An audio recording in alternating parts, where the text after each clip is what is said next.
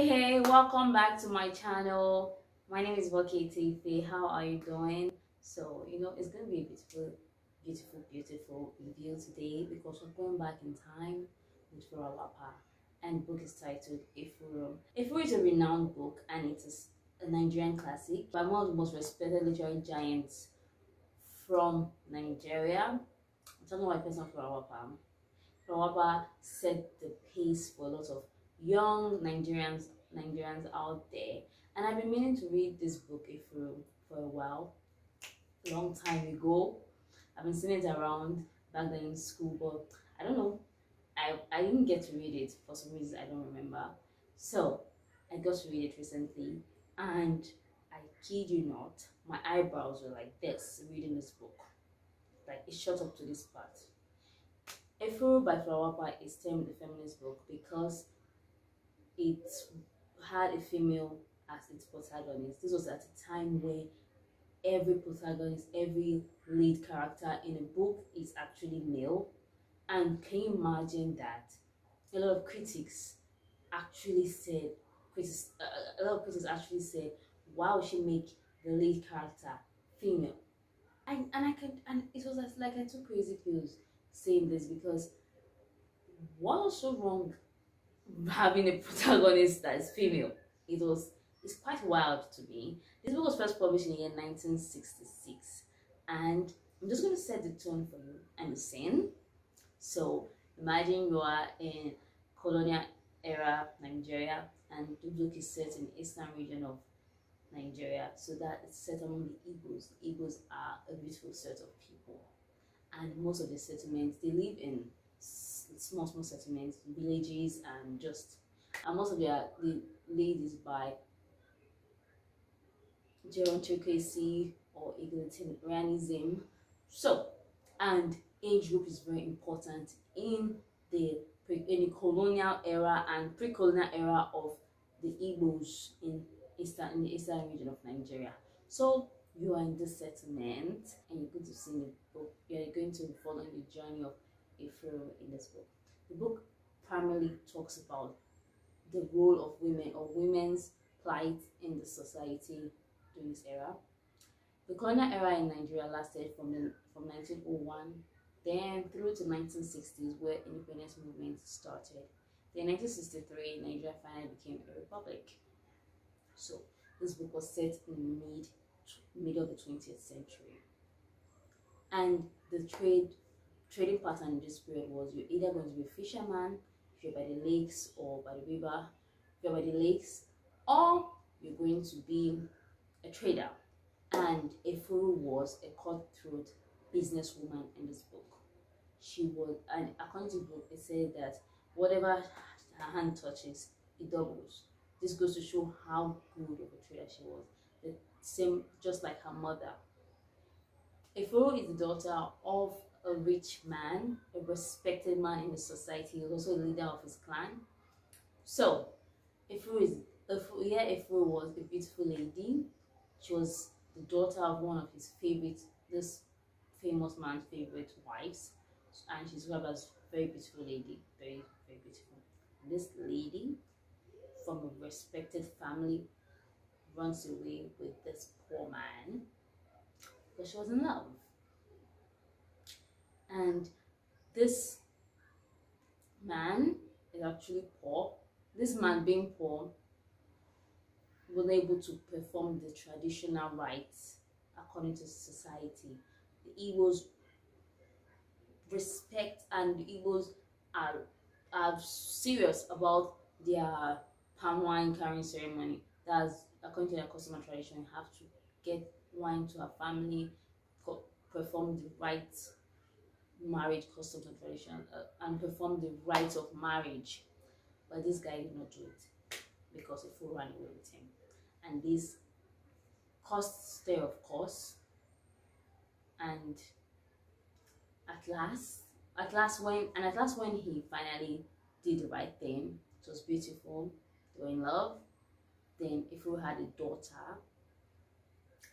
Then this man ghosted her. Like this, in my one of my previous videos, when I was talking about Zikora by Chimamanda Ngozi Adichie, I talked about how ghosting should be illegal.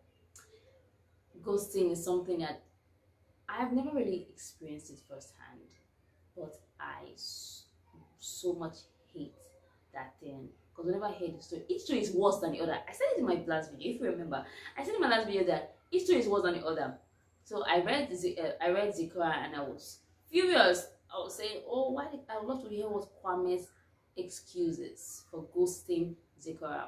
Now I read Efuru and I am just angry. What is his name again? Adizwa is his name. Adizwa ran or left his wife. First of all, he started his nasty character of not coming home early, and Efuru had to swallow these things, and she spoke to him about it, and you know how the excuses started building up, and at a point she was getting tired of all the excuses. Then this man left. He left, no word from him, nothing, to the point that they lost their child, the child they had together, and word was sent to him. This man still ghosted this woman. He did not return,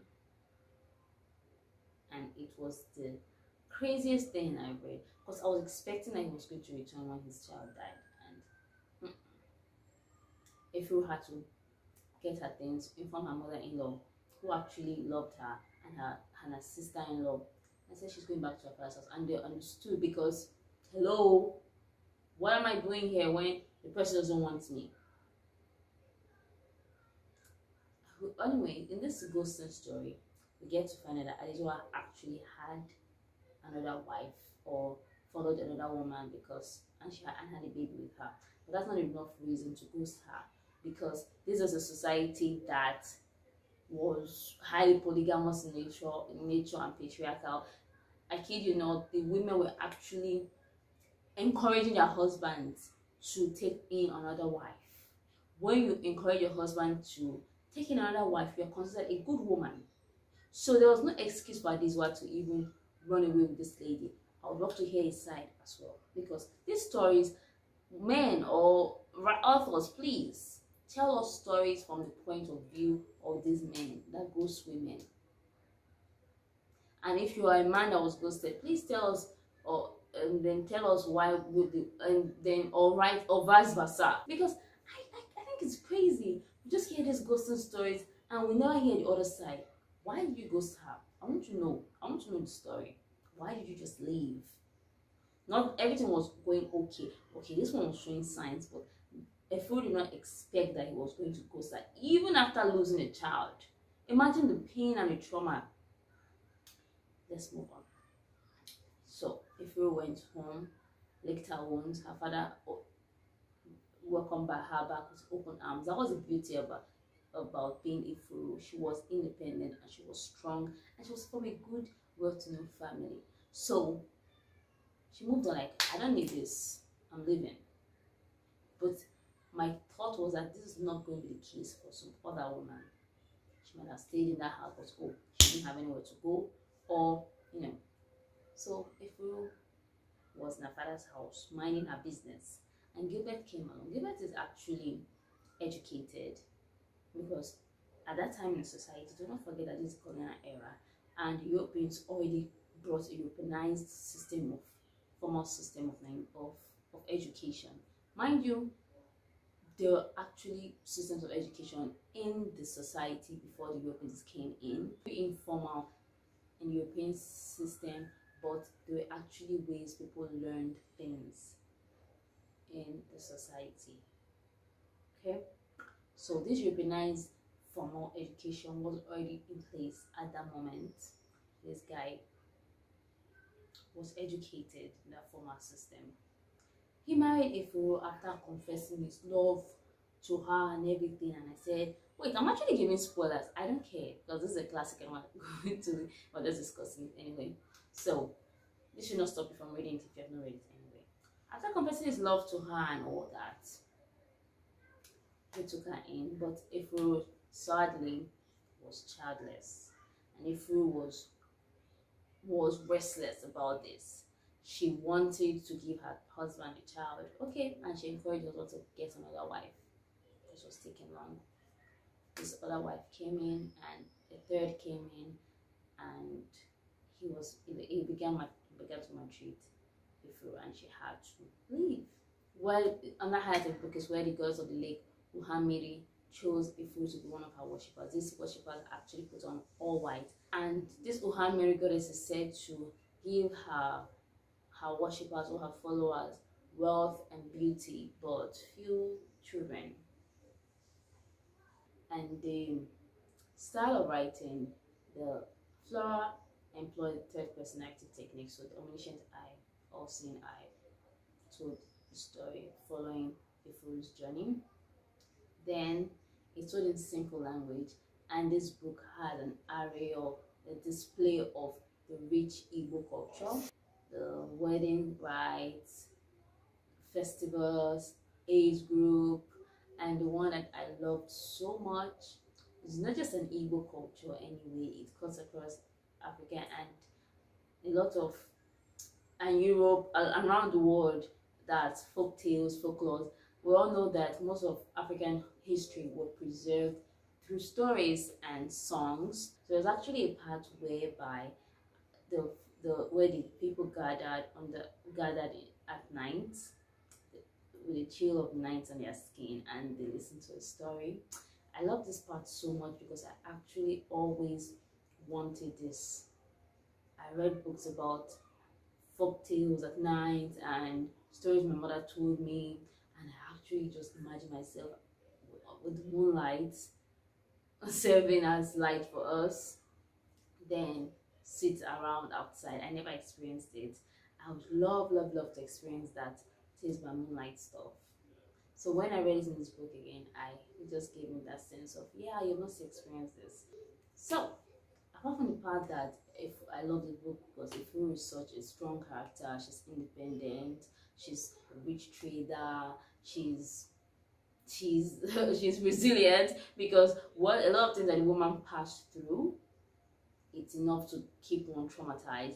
But this is something that a lot of African women go through, losing their children, having to carry the load of being childless and taking the entire blame, handling a polygamous home, or that's for homes that have polygamy, and just having to swallow in a lot of nonsense that the society throws at them. And I think that that's what something that Flora was trying to show us, what women had to go through in the society. So it was beautiful because this was a time where the circumcision was okay. This was a time where women were not allowed to go to school, and even if you're allowed to go to school, you're considered difficult, or you're considered not fit for marriage because people consider that you're not going to be African enough, or and also follow how the society have said women should act in marriage. Get me? Then another thing that was crazy was the part about polygamy. I know that do you, if you like polygamy, fine, but the fact that even if you do not like it, you have to take it because you're a woman, and the society is highly patriarchal. So you will see that, okay, woman had multiple husbands, it's just the man having multiple wives, and this is the thing of pride. And any woman who does not accept it is considered a bad woman.